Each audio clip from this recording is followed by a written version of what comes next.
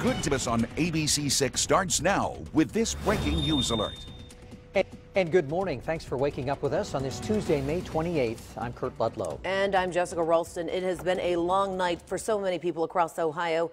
Tornadoes touching down in Dayton that we know of for sure, possibly Pickaway County, a lot of damage in Hocking County. Let's get straight to Buck. Yeah, good morning, everyone. And the National Weather Service is going to go ahead and say that it is confirmed there in Pickaway County because of the debris signature that we were able to pick up. So we were actually able to see the fact that there was debris flying around with the storm that moved its way through Pickaway County earlier this morning. Things have been pretty quiet the last few hours. We have a couple of storms there in far northern Ohio, but the big story is the cleanup from these storms that raced across the state last evening.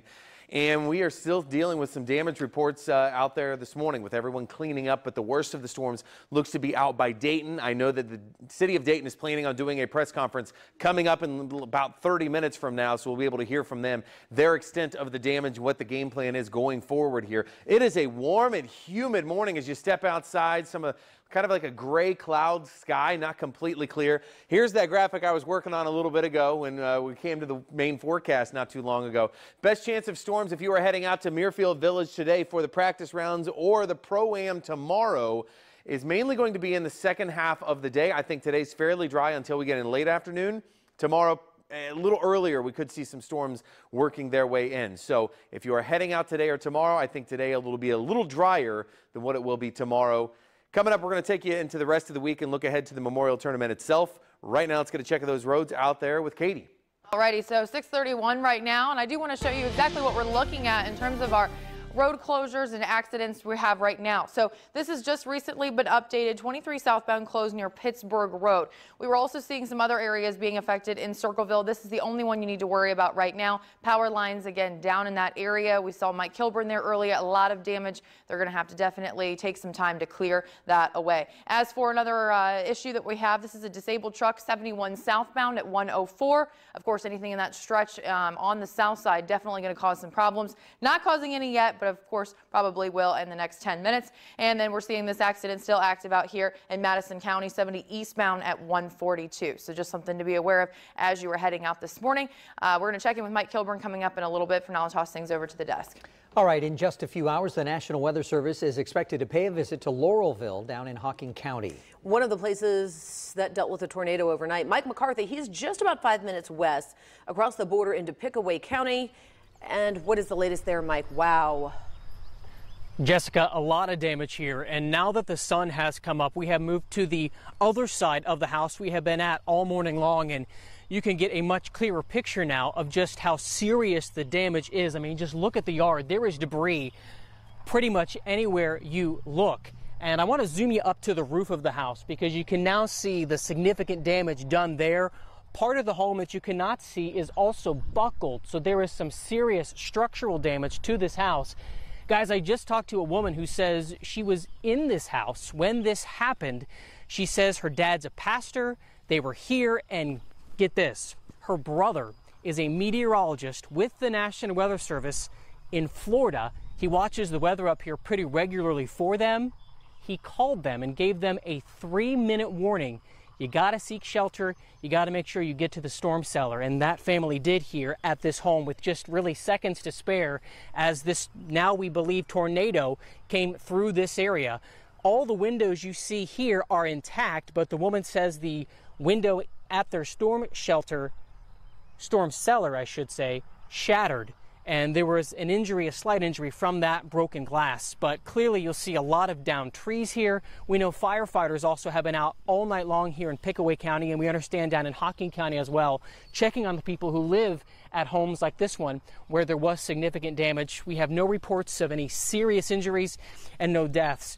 This is a new look at some of the other damage we are seeing here as well. We thought initially that was a house straight back there where we're zooming in, but the family here says that's a barn, and clearly it has a lot of damage as well. Jessica and Kurt, the family who lives at this property where we are live, does have some horses, and clearly those horses got quite a scare as this all happened.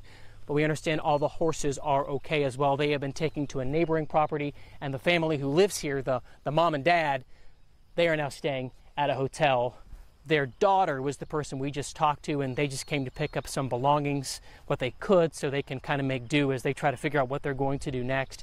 That daughter was hesitant to speak on camera.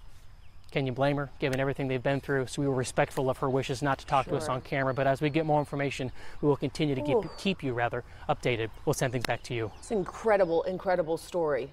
I mean, the phone call. Get in the storm cellar now, and 3 they minutes. do, and just a few minutes later, the tornado passes right by. I'm glad they picked Crazy. up the phone that late at night. All right, the worst of this storm hit Dayton, and we're going to take you live north of the city now. And we are all over the map this morning, so this is where we have Alexis Moberger standing by. What have you noticed now since the sun's come up and is really revealing all the damage? Yeah, Kurt and Jess, now that the sun is up, you really can see this damage. I mean, take a look right now. We're right above Old North Dayton. Just look at the strip mall. It was a Family Dollar, a Metro PCS. I mean, just look at all of the damage that was done here.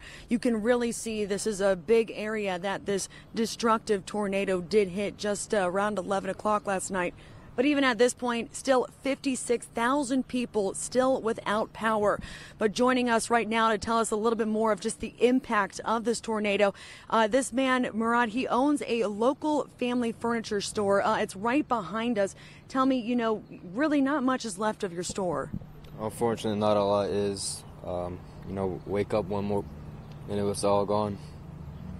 What is that like? I mean, you put your heart into this store. It's very tragic, but at the same time, it's God's plan. It is what it is. Can't complain. Just got to move on. Hopefully, next time we'll be stronger. And you've been out here since 1 o'clock this morning. Kind of tell me why, some of the fears you had with people kind of coming and taking advantage. It is, there's a lot of destruction, but then again, there's a lot of free things to take. A lot of people are just coming in, grabbing whatever they can and leaving. So, been out here since about 1 a.m. just to, save whatever we have left. So what are your next steps kind of from here? Try to move on, build stronger. There's always a tomorrow. Take the chance, get up, get stronger and better. So right now, just kind of making sure what's left isn't taken. Pretty much, yeah. Save what we can. At the end of the day, we were saying, at least you have your health and your family. Of course, yeah. Thankfully, this happened overnight, so nobody was really here. What's damaged is just materialism. Everybody else is safe. Let's just thank God for that. Did you imagine that this would be the damage from everything last night that you were seeing and watching? I lived here for over 10 years. Never thought this would happen. Anything else just after witnessing and having to go through this? Not really. Just breathtaking, unexpected. Thanks for talking with us. So, Kurt, Jess, you can see it's really affecting a lot of people, not just people with their homes, but even with their businesses here in Old North Dayton. Back to you. Yeah, and it's just terrible that you have to worry about looters, which is really what he was talking about there, because there's stuff blown all over the place, and he wants to protect everything that he had in his store, and the thought that people will come out and start taking advantage of you at the worst moment of your life is just unbelievable. But wow, what an attitude he has to say, these are material things. We're just grateful that no one was hurt and we're waking up alive today. And you just build stronger and better. That's it. Wow. And with serious damage overnight, city leaders in Dayton are getting creative. After the break, how they're using something you usually see in the winter to clear debris. And here's a live look at the power outages in Dayton. Dayton Power and Light says more than 10% of its customers, nearly 60,000, are waking up without power. That's customers, meaning the number of people affected is likely even higher overnight. The National Weather Service said as many as 5 million people in Ohio were dealing with power outages this morning.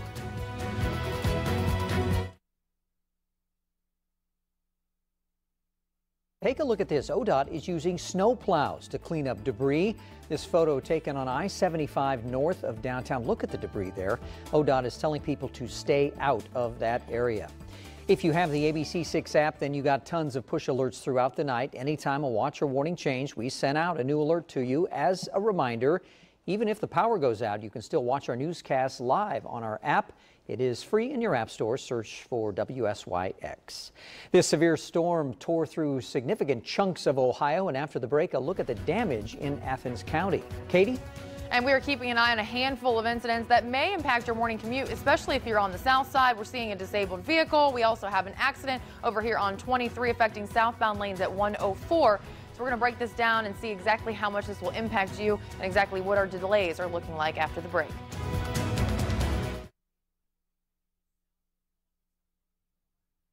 At Ohio University in Athens this morning. They're trying to dry out this morning. You can see a couple of raindrops on the lens there. Right now, though, everything is calm on campus. But you can see it's pretty soaked there this morning. Actually, it's looking very lush and green. All right, well, they're lucky to be in that situation right now with so much devastation across Ohio. How are the roads, Katie? So we do have multiple incidents on the south side. I do want to kind of walk you through this because we're going to start seeing some pretty major backups just because of where these are located. So the newest accident, 23 southbound at 104. Right now, things are still in the green in that area. However, we also have a disabled truck, 71 southbound at 104. Obviously, this is if you're coming away from the downtown area, but still not an area for this to happen. We typically see backups in the 71 north and southbound lanes. You can see that we're still yellow right now in those 71 northbound lanes heading towards the downtown area. We have 70 westbound. There's an accident there, right there at 71 and 315 that is causing folks to slow down in that area. As for another road closure that we've been talking about for a good portion of the morning, this was just updated. 23 southbound remains closed in Circleville. It's going to be near Pittsburgh Road because of some power lines that are down in that area. So we're keeping an eye on that as well. As for another accident out in Madison County, this is still active, 70 eastbound at 142. There doesn't seem to be any backups in this area as of right now for folks that are making their way in towards 270. But of course, we're going to keep an eye on it and we'll let you know if that changes. Guys. All right. Thank you, Katie. As we bring Buck in now, I want to have you set the record straight on tornado warnings. So I live in Upper Arlington. My weather radio went off. I think it was 12:15 or something. I jump out of bed. I run over. It says severe thunderstorm warning. I go back to bed. You're getting tornado sirens in your neighborhood in Hilliard, right? Yeah. 4. So explain how that works. So Franklin County did have a tornado warning last night, but it was just the very southern few miles of Franklin County. So the tornado, your weather radio should have went off for the tornado warning, but with the tornado sirens here in Franklin County, they don't do the entire county any longer. They started about 2 years ago. They'll do just the quadrants. Since it was only the southern part of the county, they only sounded off the tornado sirens. I know they went off because when I was driving in, that's when they were going off. I mean, it's eerie driving, and it's not noon on a Wednesday. It's the middle of the night, and you know there's potential for a tornado out there. But they did go off. I mean, I can definitely attest that I was driving to work about 11:15. In what area? Far southern Franklin County. It went through mainly Pickaway County. That was a storm that went down to Pickaway County. Right. So that explains for people who said, gee, I didn't hear a siren or they didn't work here. That's not necessarily true. The quadrants divided into 4 quadrants now, the county, and that's how it works now. Yeah, a lot of the counties are starting to do that if they have the capabilities, because you need some technology to do that. But if you have the capabilities, then the other people that's not under a tornado warning, they can keep sleeping, and then they don't get... That's good. Right. I mean, they went off in Hilliard 4 times, and we really didn't, you know, we didn't end up getting anything, but now I do regret I should have gone to the basement. Yeah. Instead, she's texting me while I'm like, live on air. Personal I needed meteorologist. to know. Right. Like, am I safe? Am I safe? Am I safe? All right, so 10 p.m. news last night, right before the storms hit, I did tease that I was going to do the pool forecast during the 6 a.m. So here you go, pool forecast today and tomorrow. It is going to be warm and muggy. A little cooler by Thursday and Friday. Let's get right to it here, what we've got on the way. Slight risk for more severe storms in the northern third of Ohio for later today. Tomorrow, it's all across central Ohio for that slight risk, which is what we were in yesterday, and a marginal risk on Thursday. Main threat will be gusty winds. Flooding could be a problem in isolated locations, and then also potentially hail, and can't rule out the chance of tornadoes. I think today there's actually a slightly better setup for more tornadoes later today, so stay weather aware. It's not widespread, but we will keep you posted. Chance of storms mainly into the late afternoon and evening for us today, getting to that warm 86 for the high. Current temperature 69 degrees, south winds at 7 miles per hour, so it's warm, it's humid, it's sticky outside. Scattered showers pretty much done now. We've had a few in far northern Ohio, so we're still dry right now, which is good news for the cleanup. But here's Futurecast through the day today. Sun warming us up pretty quickly. We're already going to be at about 81 by lunchtime. Notice some scattered thunderstorms firing up to the north by late afternoon. That's going to slowly transition closer to central Ohio by 7 p.m. And again, northern third of Ohio will have a lot more energy for storms to develop later today. Could see some to the south, Better chance for stronger storms, though, to the north. Here's late this evening and even overnight, some lingering showers. Let's go into tomorrow. At any given time tomorrow, at any given location, we could have strong storms. A few passing by to the south here at noon, a few popping up in the afternoon around central Ohio. So make sure to stay weather aware for the next couple of days because we could be dealing with more of a similar situation. 86 for the high today. Today's main threat is going to be late afternoon, evening, and the strongest storms likely north of Columbus. 68 degrees for the overnight low tonight. So staying warm and humid with some lingering showers, maybe a few thunderstorms, and then on and off showers and storms tomorrow. 86 for the high temperature, and then a little lower chance of rain by the time we get into Friday and Saturday. In temperatures in the 70s as well. So if you are heading to the Memorial Tournament Friday and Saturday, in my opinion, have the best odds of staying dry the entire time for us for Friday and Saturday. But if you're heading out Thursday in particular, could be dealing with rain for a decent amount of the day today. So obviously we're kind of in cleanup mode this morning from the storms, and we'll be checking back in on a lot of the damage that we've been seeing across the state, especially out towards Dayton, where that, I mean, every time we go and look at that, guys, it's just so impressive. Yep, and the damage just gets worse, it seems like, as the sun continues to rise. Well, if you have any photos or videos of the storms or the damage, we'd love you to share them with us. We're talking about anything from overnight, maybe video from your doorbell or security cameras. Open up the ABC6 app, tap on Chime In. Your photos or videos may even end up right here on Good Day Columbus. In just a few hours from now, the National Weather Service will start assessing this damage and the strength of these tornadoes. And the first potential tornado happened about 7 hours ago, and then less than an hour later, about 3 miles away, another funnel cloud hit the ground. Some of the biggest damage from overnight is at a church in Dayton. I have to say it's an act of God that there were no injuries with the young people that were inside the church, even though the church received structural damage that can be replaced. But lives can't, and we just thank God that they were all safe. A youth group was there inside the church late last night. Mercer County's EMA director says at least 7 people are hurt, with 3 in serious condition. And don't forget the lightning strike. Someone struck by lightning last night. Well, in just 3 minutes, new video of semis flipped in Pickaway County. After the break, how crews got them back upright, plus this morning's Good Day to Go.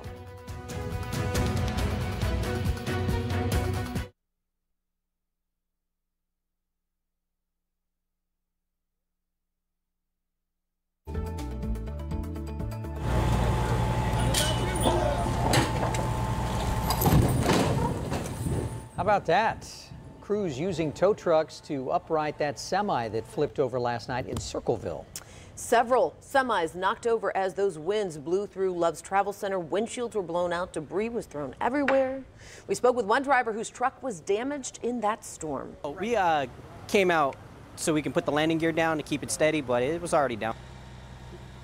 There are no reports of any injuries, and we don't know how much the damages will cost. All right, it is 6:56. Let's take you to today's Good Day to Go. We're going to give you a live look right now at Dayton, where a tornado ripped through the area overnight, causing massive damage. A news conference is expected at the top of the hour. Now live pictures from Pickaway County. Another tornado reported here outside of Circleville. The National Weather Service will be out soon to determine just how strong it was. Workers at the DuPont plant catching that tornado on camera in Circleville. A scary sight because you could only see that funnel cloud during the lightning flashes. And we do have more storms on the way for later today and tomorrow, and a slight correction. We're going to get to that right at the top of the hour on Fox 28. And we still have a road closure in Circleville right now. 23 southbound lanes closed near Pittsburgh Road. A lot of down power lines in that area. Crews are working now to get those cleared away. So, of course, we'll keep you updated when that opens up. And that's your Good Day to Go. All right, before we go, here's a look at the light show in downtown Columbus overnight. This is actually a time lapse from our tower cam. Gives you an idea as that storm came through last night. Woke many of you up, I'm sure, around midnight when it first started making its way here. Some pretty big thunder boomers and lightning lighting up our rooms for sure. As Jess and I have mentioned, we're kind of scared of storms. So I was lying in my bed at one point with my eyeballs wide open, just thinking this could be a problem. It was. 1 siren, 2 sirens, 3 sirens, 4 sirens. No sleep for me last night, and probably most of you. We'll see you on Fox.